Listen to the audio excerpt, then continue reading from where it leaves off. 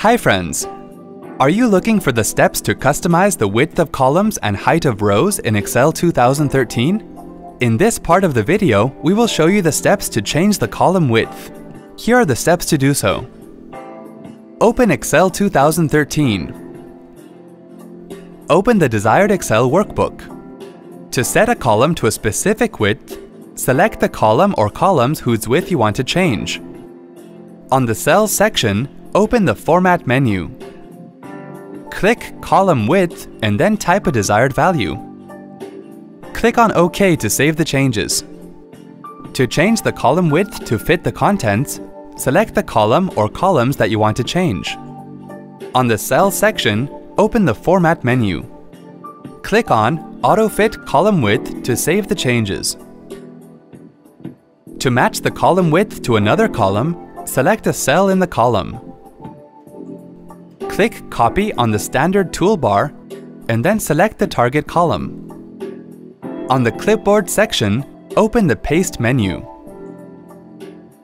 Click on Paste Special. On the Paste Special dialog box, select Column Widths and then click OK. Now to change the default column width for the entire workbook, click on the Sheet tab and then click on Select All Sheets.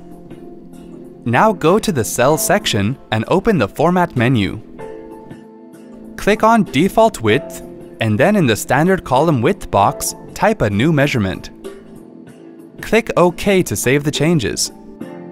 To change the width of one column by using the mouse, drag the boundary on the right side of the column heading until the required column width is reached.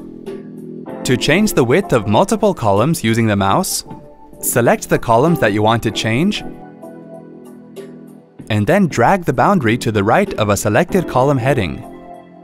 To change the width of columns to fit the contents, select the column or columns that you want to change and then double-click the boundary to the right of a selected column heading. To change the width of all columns on the worksheet, click the Select All button and then drag the boundary of any column heading. Hope this was easy to follow. Thanks for watching. To know about the steps to customize the row height in Excel 2013, watch the second part of this video. To check out more related tech videos, click here. If you have any query or want to share something with us, click here. To get iYogi tech support, dial toll-free numbers.